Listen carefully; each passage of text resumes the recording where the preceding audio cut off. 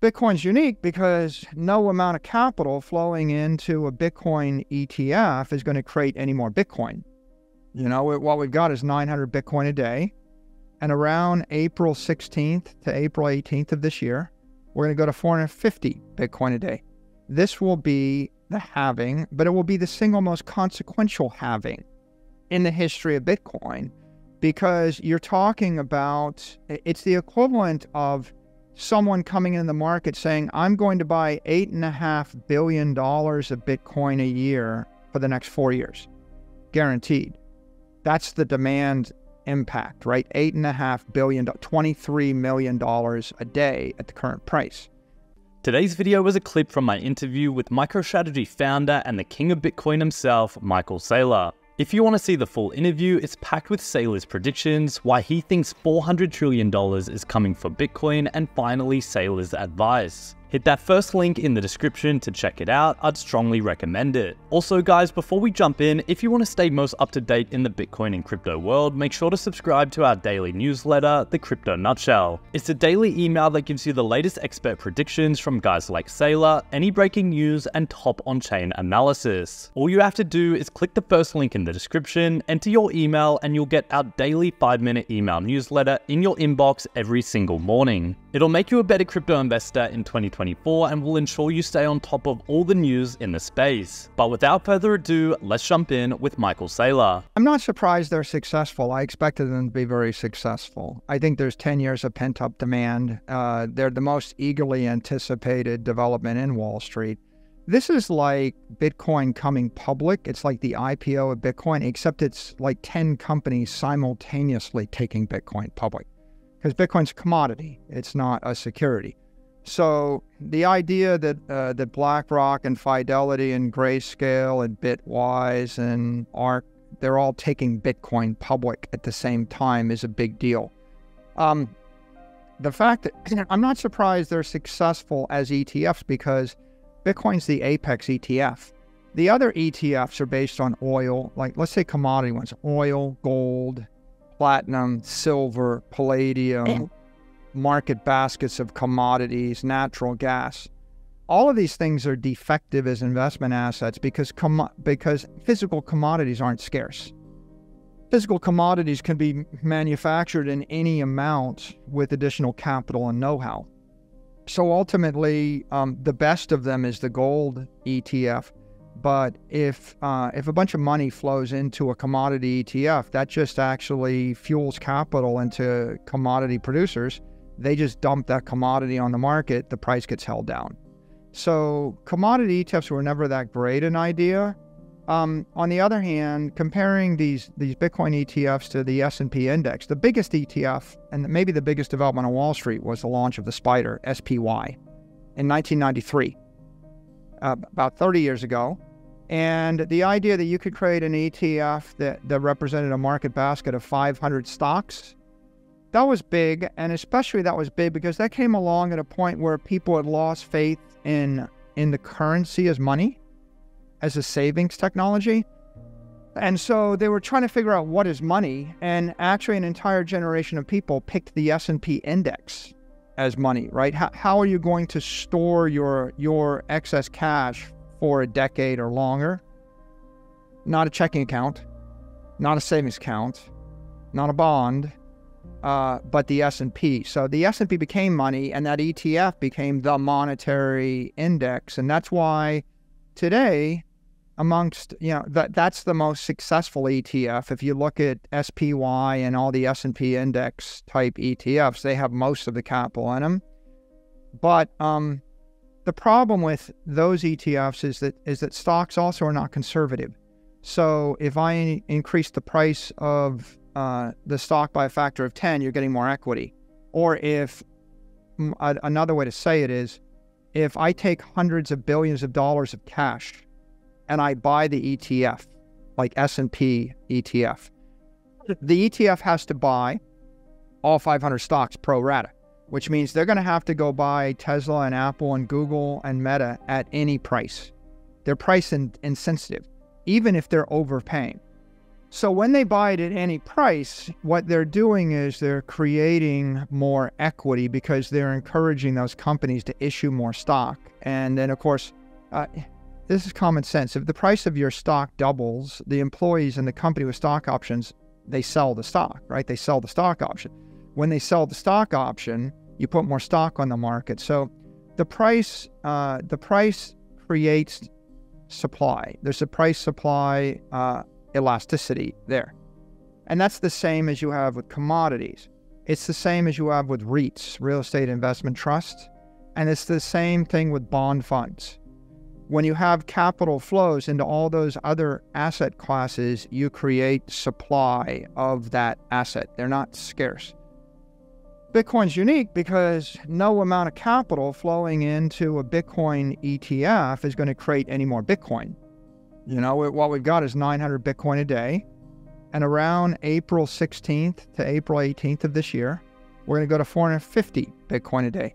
This will be the halving, but it will be the single most consequential halving in the history of Bitcoin, because you're talking about, it's the equivalent of someone coming in the market saying, I'm going to buy $8.5 billion of Bitcoin a year for the next 4 years, guaranteed. That's the demand impact, right? $8.5 billion, $23 million a day at the current price. Now, that's a huge amount, but more importantly, that's a huge demand-supply shift in the year when the demand via the ETFs has jumped by a factor of 4 to 10 times the daily supply. So what you have is institutional capital entering, and then you have the supply getting cut in half. And, you know, what happened with these ETFs? Well, here's what happened.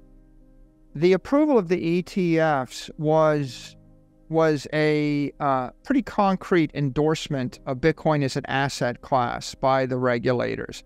And anybody who's thinking about banning Bitcoin or not approving Bitcoin ETFs, they're now out of consensus. So it really flipped the global consensus from, well, maybe it's too good to be true, maybe it'll be banned, maybe it won't be banned. The approval of those ETFs meant that it doesn't matter who wins the 24 elections.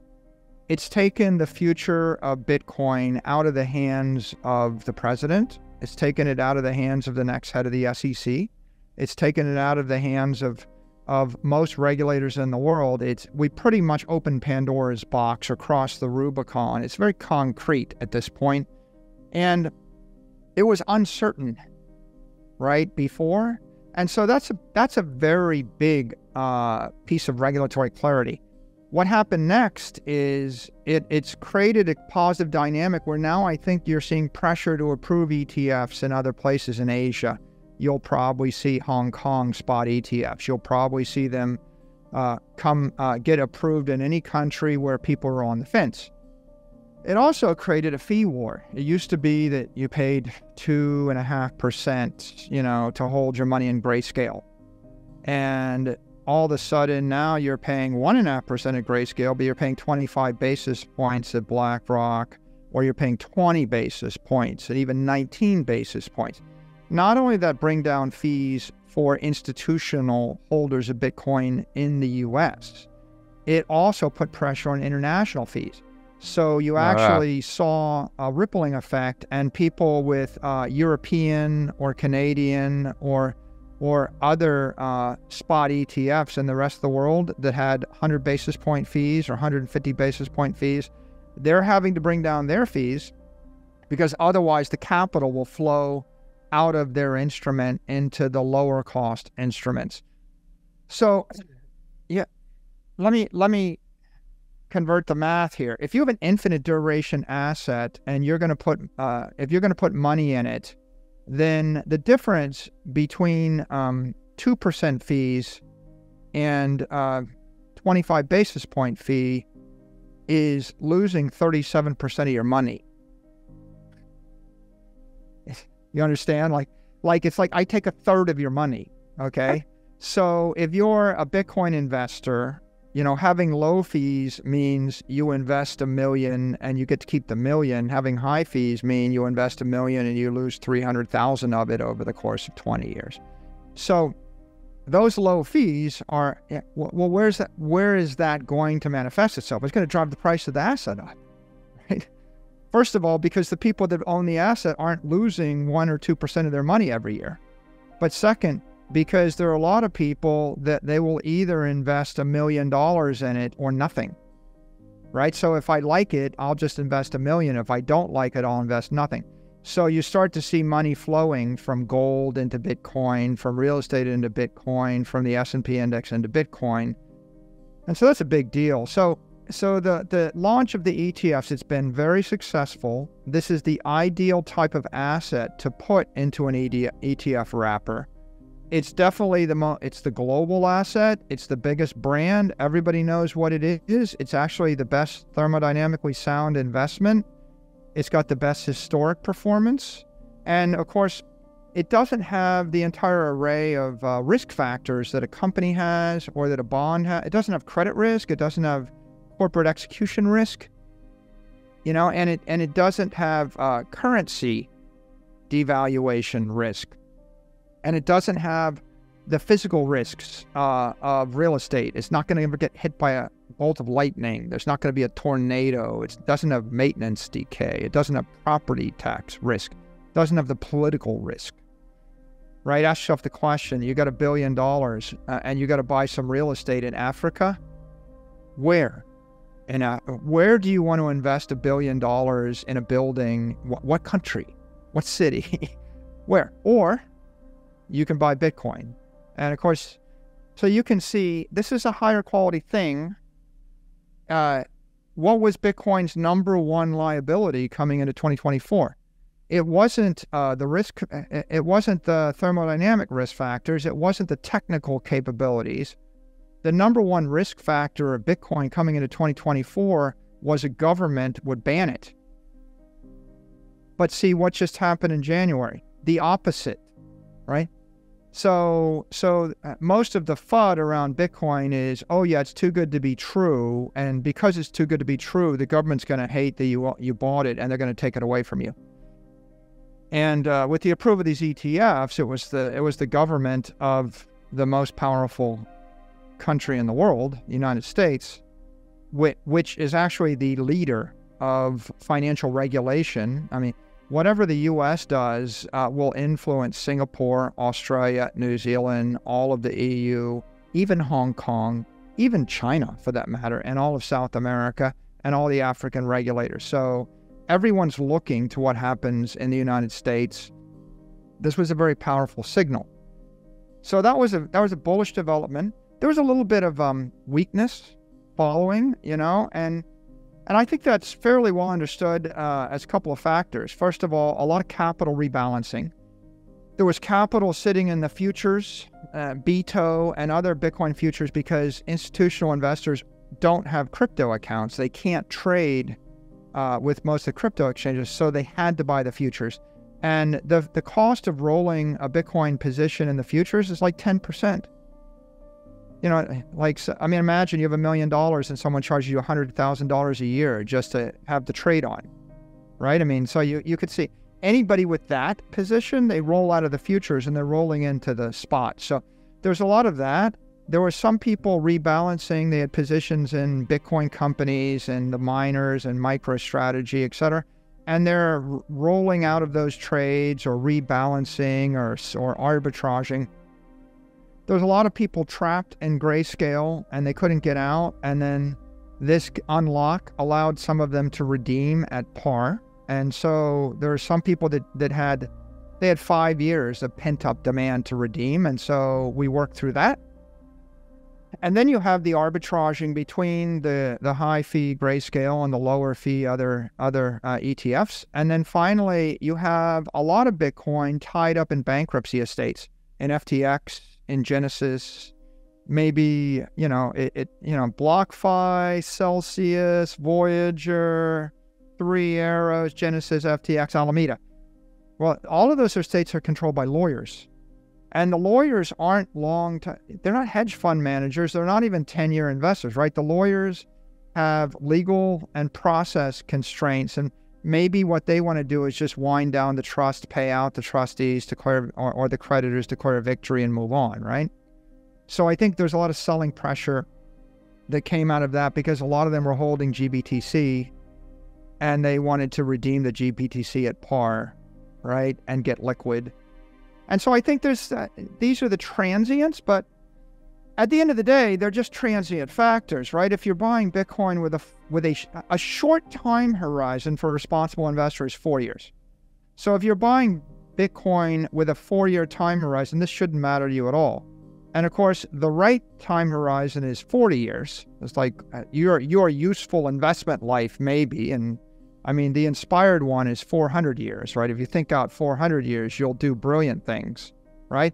If you think out 40 years, you'll probably make the right decision. If you think out, like 10 to 20 years, you won't have anxiety. 4 years is the minimum. But, people that are trading with 4 weeks and 4 months, right, they're just going to make awful decisions. They're the ones that probably panic sold it when it traded to 39,000, or they panic sold it when it traded to 16,000 or 20,000 12 to 16 months ago, and they probably bought it for the wrong reason. But ultimately, what we've seen is Bitcoin came public. It's clear that you're going to be able to own this as property for the long term. It's clear that this is going to catalyze a bunch of very positive behavior by other regulators in the world. It's going to accelerate institutional adoption. It's going to embolden the political supporters of Bitcoin. It's going to create a marketing war between various Wall Street firms. We see that going on right now. And it's going to strengthen and empower all of the OG Bitcoin holders, because even right now, people talk about, what is BlackRock bought 6 billion of Bitcoin and all these new ETFs. What have they bought? Like 1% of the supply. Well, that means 99% of the supply and 99% of the beneficiaries so far are the non-ETF holders, right? I mean, there's 100x as much. If Bitcoin's up $10,000 a coin since this happened, well, that benefit accrued 99%, right? That's a $200 billion improvement in the market cap of Bitcoin. And of the 200 billion, 99% of the 200 billion accrued to people that don't even own the ETF, right? So it's accelerating, institutional adoption, and it's just accelerating Bitcoin adoption and empowering everybody else in the ecosystem to do all the things that they want to do.